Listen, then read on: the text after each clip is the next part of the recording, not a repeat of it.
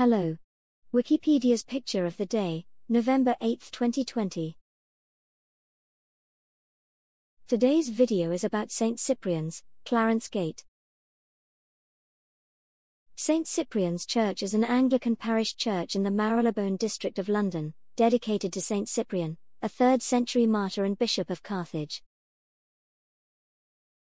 The church was designed by Sir Ninian Comper in a Perpendicular Gothic style, and was constructed between 1901 and 1903. The sanctuary, seen here, has a delicate carved and painted rood screen and parclose screens around an English altar, i.e. an altar surrounded on 3 sides by hangings and a painted dossal, riddelposts with angels, and a painted and gilded reredos.